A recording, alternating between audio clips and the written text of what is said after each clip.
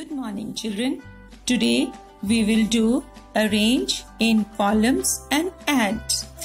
We have a sum here which needs to be arranged in columns before we add them. So let's read the sum. 3,268, 1,440, 722. So we have to arrange these numbers according to their place values. Now 3,268 has been arranged as 3,206 tens, 8 ones. 1,440 has been arranged as 1,404 tens, 0 ones, and 722. Can you see the difference now? Here we had 4-digit numbers.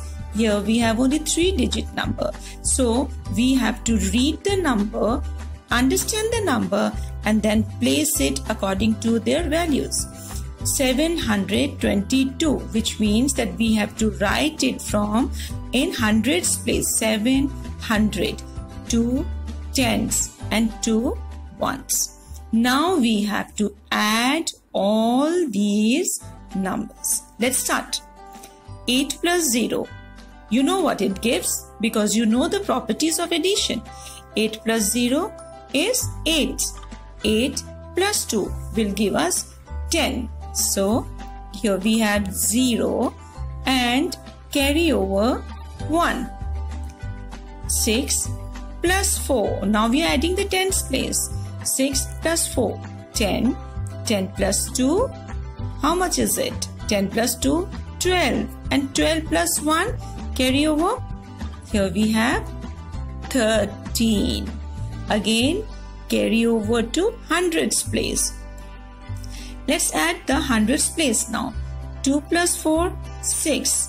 6 plus 7, 13. Plus 1, carry over. Here we have 14.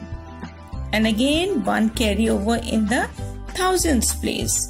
So here we have 3 plus 1, 4, and you can see there is nothing here. When there is no digit here, it means it is 0 here. So if you want, you can add 0. If you are comfortable without it, you can leave it as it is. So let's add the thousands place. 3 plus 1, 4. 4 plus 0, again 4, but we have one carry over here. So add the carry over, which gives us 5. So here we have the answer 5,400, 3 tens and 0 ones. So let's write the answer below. 5,430.